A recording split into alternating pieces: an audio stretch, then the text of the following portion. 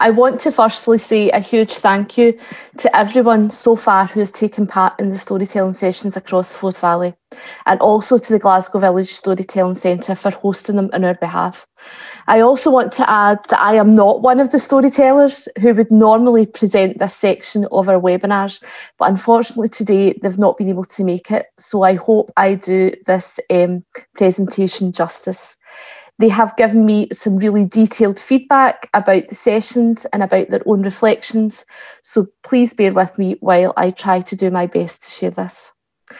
The Forth Valley sessions today have involved those who support people with dementia and unpaid carers themselves. We have also started our sessions for people with dementia, and the priorities we have today reflect their input so far. However, these sessions are still ongoing, and once they are completed, the Forth Valley priorities will be updated to reflect what people with dementia tell us matters to them, and we will share them again after that has taken place. The storytellers wanted us to say that the stories that were shared with them were laden with love, meaning that these are not just stories, but that we are meeting people at some stage of a volume of moments and experiences that have had a significant impact and continue to do so. There can be resentment, isolation and frustration, but also laughter, sheer joy and relief. The storytellers also reflected that carers are the sheer embodiment of rich, interesting characters who are striving to do their best at all times, but are constantly weighed down by the weight of their responsibilities. It's also important to emphasise the importance of a story, not because the content is powerful in its own right, but that it is providing a platform where stories are heard, listened to, and acted upon.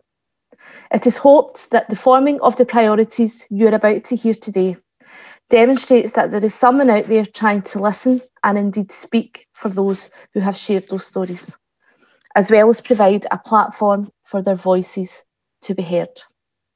And so before I go on to present the priorities for Forth Valley that we have so far, I would just like to share a few thoughts from those people who took part in the sessions in Forth Valley about what care means to them.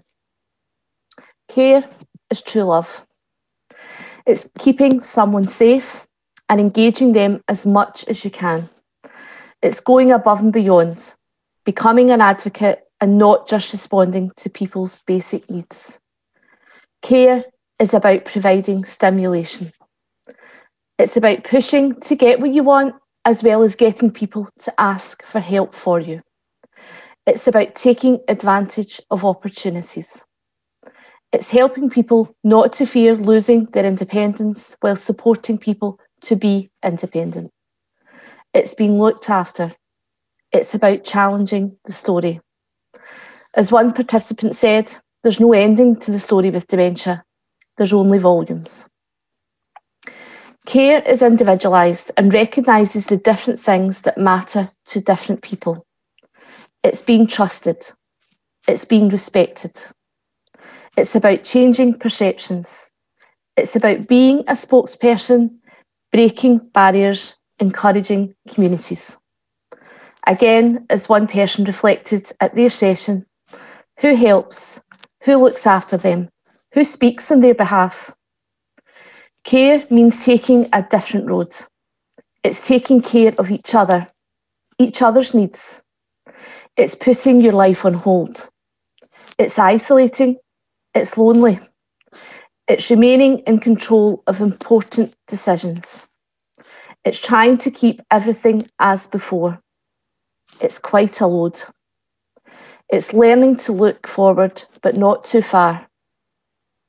Care is at the heart of everything. So some powerful language there and some powerful reflections from the sessions, which I'm sure will resonate with many people in many different ways based on their own experiences, both personally and professionally. So some final reflections from the storytellers was how committed, confident and incredibly passionate those at the sessions were about their needs and the immense strength and courage that they showed in expressing those needs.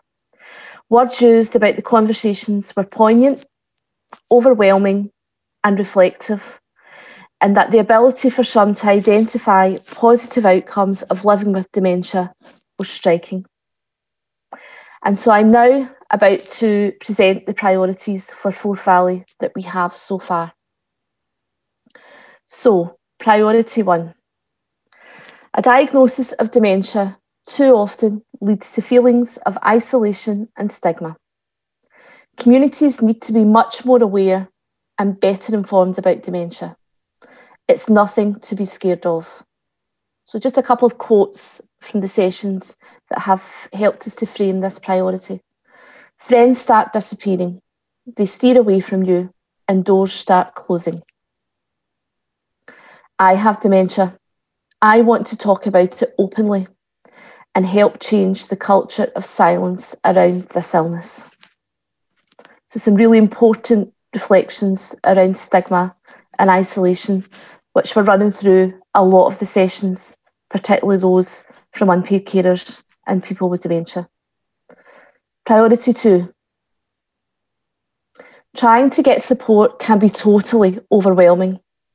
Navigating the sea of bureaucracy with different agencies and being asked to share a story again and again can be very confusing. There is also no consistency across council areas. So a couple of people said, I'd have liked a reply to a phone call or an email. Not having to phone every day for a week or a fortnight to get a response from social work or a district nurse. Not endlessly telling the same story over and over again to different people. We need a one-stop shop where people can get all the info and support they need in one space. How about a community-run information hub?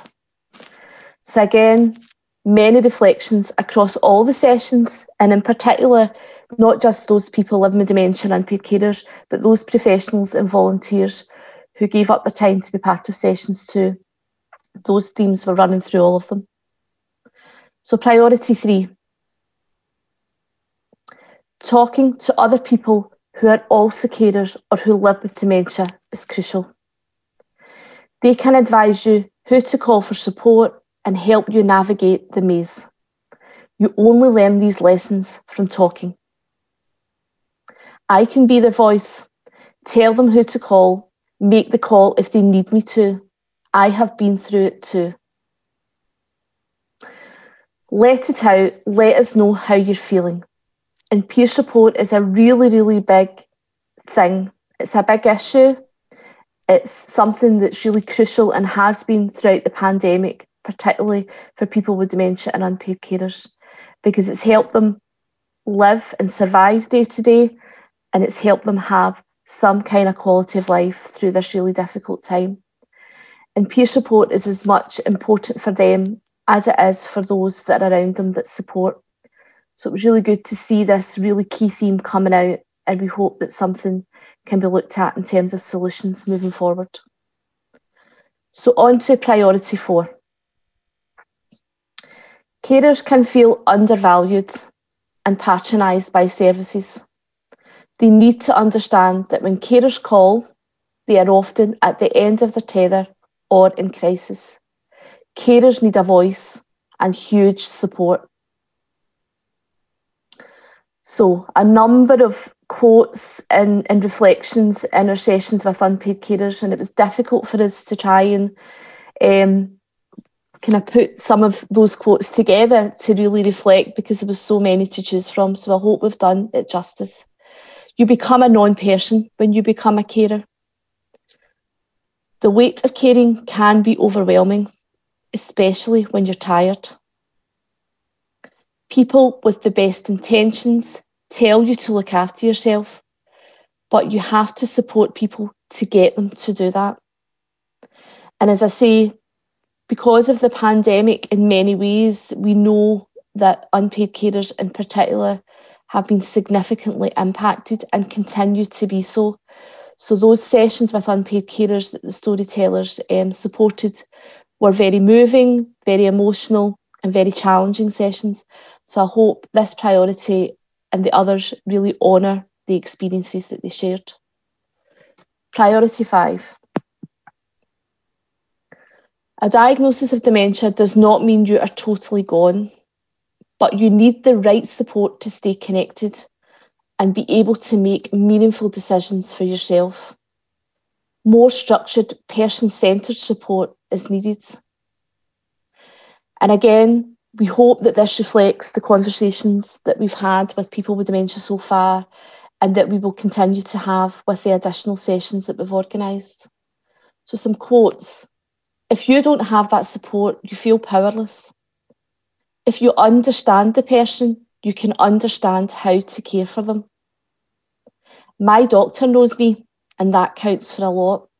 And I think what we had seen in the conversations was that, you know, the relationship, the time taken to get to know people was just as crucial as the service or support that was offered. So we hope that truly reflects the conversations that we've had so far with people with dementia. And finally, priority 6. There needs to be more emphasis on training and awareness for those who support unpaid carers and people living with dementia. Staff want to do their best and provide the best support for individuals, but they also need to know what other services are out there. And this was quite a significant theme that ran through all of the sessions around connectivity, around awareness, around partnership, around knowing what's out there to avoid that duplication and learning from each other. There's no joined up thinking. Lots of good things are happening, but we as staff don't always know about them. We're not getting it right for our staff. So it was really interesting, but really poignant to hear reflections from staff and volunteers themselves who said, you know, we want to do our best and we are doing our best, but we need a lot more support to be able to continue, and we would welcome that support in whatever shape or form that it takes. So many thanks to those staff and volunteers who shared their experiences as part of the staff and volunteer session, and also who took responsibility moving forward to be part of the Train for the Trainer workshop in order to look at how their practice might change moving forward in engaging in those conversations with people with dementia and with unpaid carers about solutions.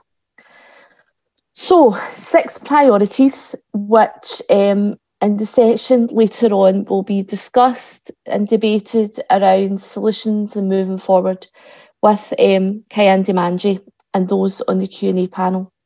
And again, many thanks to everybody who's taken part in the storytelling session so far. We really appreciate the honesty that sometimes can be difficult, but really make a difference to the impact of these sessions, and also the impact in terms of moving that story forward and looking at change. And I'll talk a wee bit more about that later on.